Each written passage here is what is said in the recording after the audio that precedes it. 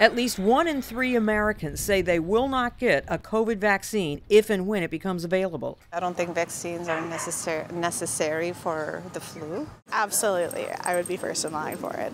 Maybe it may change your DNA. It's hard to tell what information is real and what's not. One myth floating around is a vaccine will make you test positive. A COVID-19 vaccine will not make you test positive for a current COVID infection on a viral test.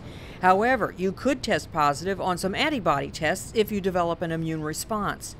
Myth number 2, I don't need a vaccine if I've already had the virus. If you've already been sick, you can still benefit from a vaccine. This protects you both from getting sick again or becoming a carrier.